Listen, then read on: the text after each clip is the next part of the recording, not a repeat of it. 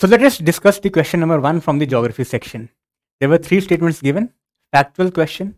Statement 1 says that the Jhelum River passes through the Wular Lake. Now this statement is factually correct. We all know about the basics of the Indus River system, and Jhelum is the important tributary of the Indus River only. And it does pass through the Wular Lake. We will see in the map also. Statement 2 says that the Krishna River directly feeds the Kolleru Lake. Now here was the catch. UPSC has explicitly mentioned this word. We all know that Kolleru Lake basically lies between 2 important river systems, that is Godavari as well as Krishna. However, Krishna does not directly feed it. Rather, the Kolleru Lake is directly fed by 2 seasonal streams. Now, names of those seasonal streams are not very important, but the fact is that Krishna does not directly feed it.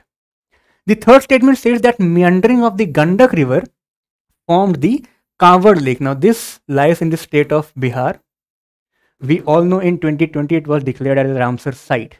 And this is an example of residual oxbow lake also. And this oxbow lake is formed by the meandering of Gandak River. So this statement is also correct. Even if you look at these maps, what does this show?